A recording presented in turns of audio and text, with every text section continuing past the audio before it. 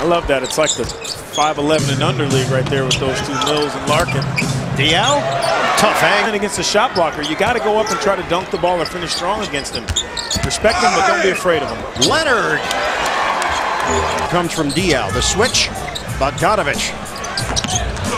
Tight area. Diaw gets it in for Patty Mills, 12 to shoot. Help from Bargnani. Diaw fires. Oh, that's a feathery touch. Boris on an extended 20-7 run.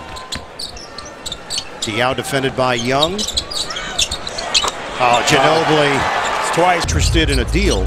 Frank Zanin, the assistant GM, is now 0 for 3 tonight. All 3 from three-point territory. And a foul on Bogdanovich from behind. You talk about Frank Zanin. I had a chance to speak with him for about 15-20 minutes before the game. He said, you know, it's day to day. He said they haven't promised anyone anything, but we have to come in each day to work and do our jobs. You know, their interest, just like everyone else who, as players say, works upstairs, their interest is the success of this team. So you got to come in and approach it not as, it's almost like you're playing a game of all the players that came out of all the schools. I was probably low at UNC with Danny Green. Diaw to the hole. Marcus Aldridge getting ready to check in. Kyle Anderson gives it up. Diaw one-on-one with Young.